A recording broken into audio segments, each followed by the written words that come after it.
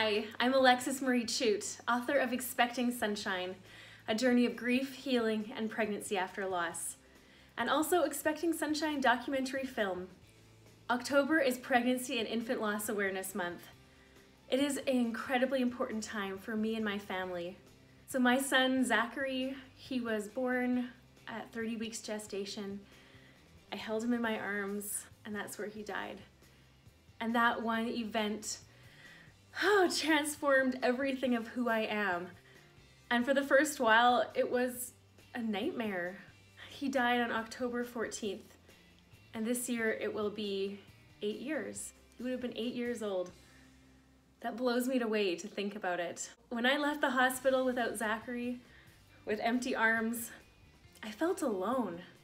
I felt like I had failed at motherhood. I felt like there was nobody else who understood, and that everyone was looking at me like, you couldn't even give birth to a healthy baby? There was so much judgment in my heart towards myself.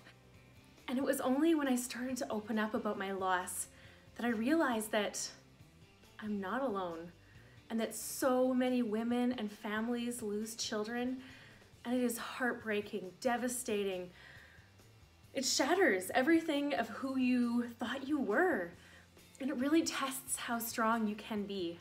And so for me, I didn't face my grief for a long time. I call it my year of distraction. In that time, I did everything I could except face my grief. I worked like crazy. I took my one living child to every kids' activity I could think of.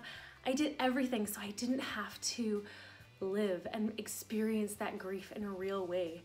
And it was only when I got pregnant again that I realized it was more of a shock to my system.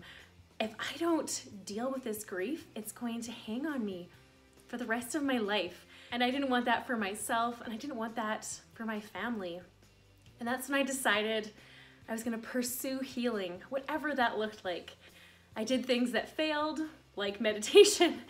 I did other things like make art, which really was immensely helpful. I had to figure out what healing looked like for me and who I was gonna be in this new normal.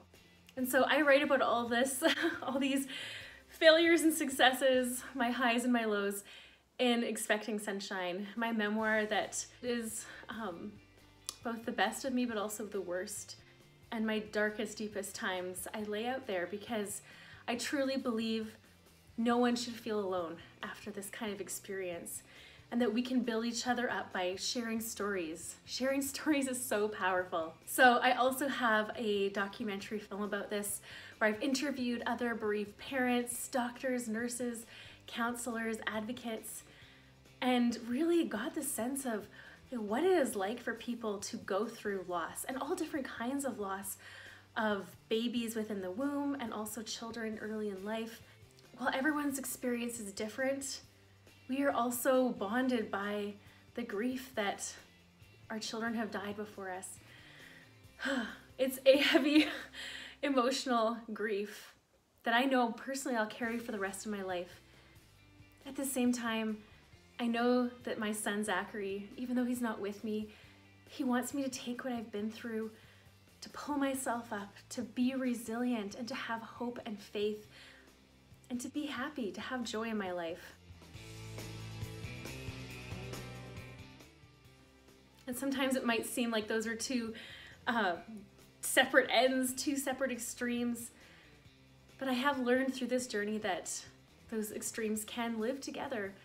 We can both grieve and feel joy at the same time. So I really encourage you, wherever you are at this month, this October Pregnancy and Infant Loss Awareness Month, to be gentle and kind to yourself. I have been there. You don't need judgment. Practice self-care. Find what brings you joy. Maybe it is art making, maybe it's running, maybe it's those friends who don't even have to say anything, just be there. So I am just so grateful for all the people in my life who have been there, who have supported me, and who have lifted me up. And I am immensely grateful that we have a month like this to share our stories. So I encourage you, share your story. I bet that it will help comfort and encourage somebody else who has experienced a loss. I celebrate Pregnancy and Infant Loss Awareness Month for my son, Zachary. Who are you remembering this month? Please share this video with somebody who you know needs to hear this message.